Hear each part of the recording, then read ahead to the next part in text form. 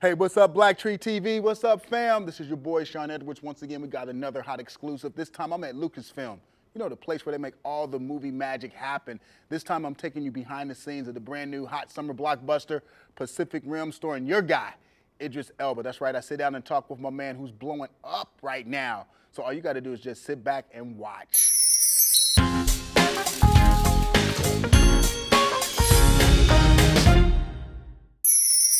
We've chosen to believe in each other.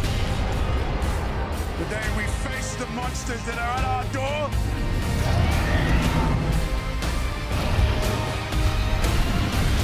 Today we are canceling the apocalypse.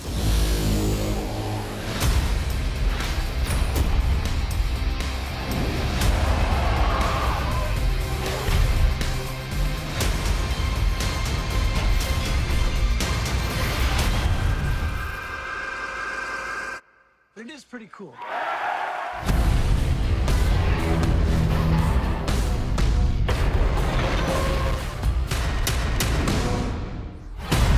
All right, here we go. I gotta take care of some official business real quick that I'm gonna get with you just a second. I gotta say congratulations, because I haven't hollered at you since you won the Golden Globe. Yeah, man. Congratulations on that. Thank you. Also, congratulations on your Nelson Mandela project. Thank you. That's coming later down the line. Yes, sir. And also, congratulations, because Entertainment Weekly said The Wire is the all-time greatest TV series in the history of television. Wowza. Yeah. Wow, that's big. That's big. That's big. That's why I had to handle that business big, off top. What was the name of your show again? Don't worry about it. Don't worry about it. This is your moment. This is your moment. We had to lock that down, so congratulations. Thank you for that. I appreciate it. Man. We were just having this discussion. Yes, you really. just put the cherry on the cake right there. You just don't know. Thank you very much. There you go. Now, my man, let's talk about this crazy world that both of you are involved in Pacific Rim. Like, man, it's nuts. Describe it.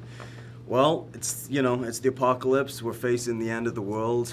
Giant monsters have come to destroy everything, and it's a beautiful story about mankind coming together, dropping our petty differences, and creating some giant robots called Jaegers to come kick their ass. Crazy, right? It's real crazy up here on the defend big our screen. planet. Yeah. Now talk about working with my man, the mad scientist Guillermo.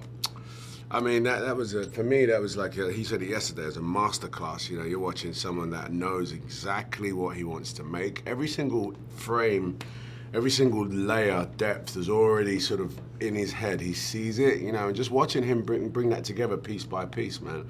You know, I was really daunted by the script when I read it, thinking, wow, I don't know how we're actually going to bring this together. You know, it's huge. You know, how do you even start on that? You know, of course CGI, but when we got to the set and we saw the level of detail on the actual sets, you realize that, you know, this guy was making something that was pretty much a masterpiece. The Shatterdome was, you know, stupid to walk through. It was amazing. Marshall, can we just talk about this for 1 second?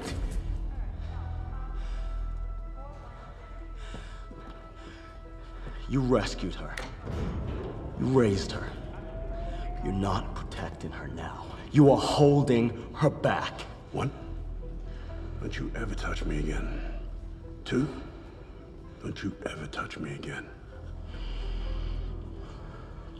Now, you have no idea who the hell I am or where I've come from, and I'm not about to tell you my whole life story. All I need to be to you and everybody on this dome is a fixed point. The last man standing.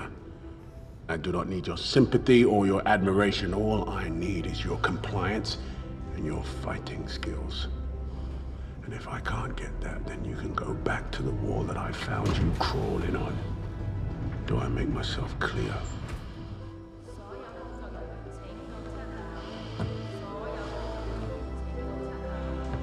Yes, sir. Good.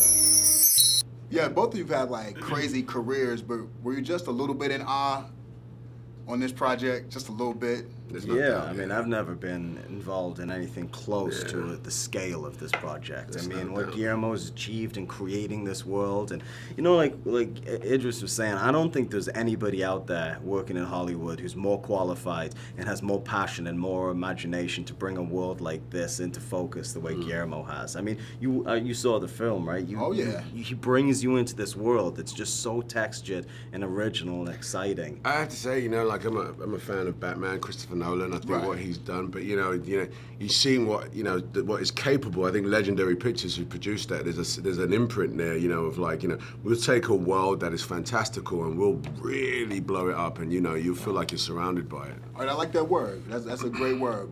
Blow it up.